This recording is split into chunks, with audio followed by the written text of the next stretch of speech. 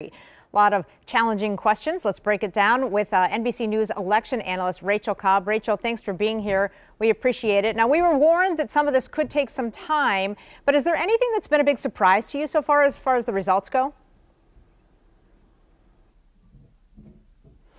As far as the results go, actually, I would say there are several surprises here in 2020.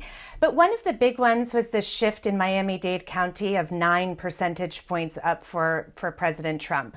I think that was unexpected and something that we will be watching in the demographic shifts taking place across the country. About these mail-in ballots and those that still need to be counted. It seems like these are expected to boost Biden's numbers more than Trump's. Why is that? That's because a lot of Democrats opted to use the mail ballot system, and President Trump had spent quite some time essentially deriding vote by mail, while Democrats were encouraging that in the time of pandemic. And so those mail ballots take longer to process. In fact, some states have rules that say you can't even start processing them until Election Day itself. That means there's a lot of paper to go through because there are millions of ballots. And then once you go through all of those processing them, then you count them. And so that entire day takes quite a bit of time, or actually days. Yeah, we had the opportunity to put those to count those ballots starting 2 weeks ahead of Election Day. So we had a little bit of jump on that here in Minnesota. Let's talk about the election itself, though. We have been almost worried, if you will, at least in the media. We've been talking a lot about intimidation and things that might happen as far as meddling in this election. But that doesn't seem to be the case so far, does it? No, it really doesn't.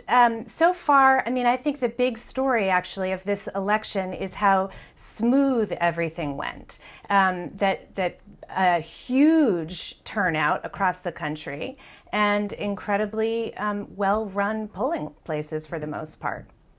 And regardless of whether President Trump remains in the White House or not, just because we've seen other races that have been so close, it kind of tells us that we're still kind of a divided country, and this politics are kind of here to stay for now, doesn't it? Well, right. I mean, actually, I think one of the questions is, are we a divided country? Or are we a deeply divided country? Or are we a very close country in terms of the numbers? I think that going forward, it is going to be a very tricky path for whoever is governing and trying to piece together the various coalitions that will be needed to pass legislation. Well, kudos to our country for the record amount of turnout, though. That's amazing that we were able to do that. NBC News election analyst Rachael Cobb, thank you so very much. We really appreciate it.